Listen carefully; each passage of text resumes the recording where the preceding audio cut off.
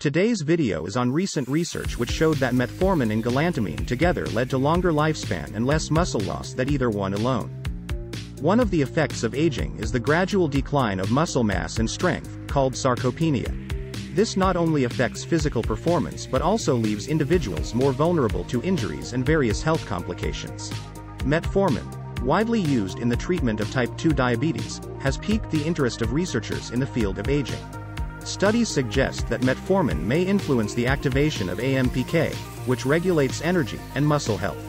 This activation could potentially help counteract the muscle loss associated with sarcopenia. Galantamine, traditionally used in the treatment of Alzheimer's disease, enhances the levels of acetylcholine in the brain. Acetylcholine enables communication between nerves and muscles. By increasing acetylcholine, galantamine may improve the neuromuscular connection, leading to enhanced muscle function and protection against sarcopenia.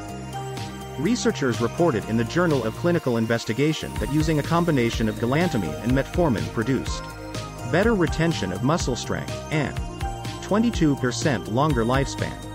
The next step will be to do a trial on humans. When used together, these two compounds may provide a comprehensive approach to combating sarcopenia. But first, it's crucial to consult with a healthcare professional. If you want to stay up to date on super aging and longevity news, click on subscribe for easy reference.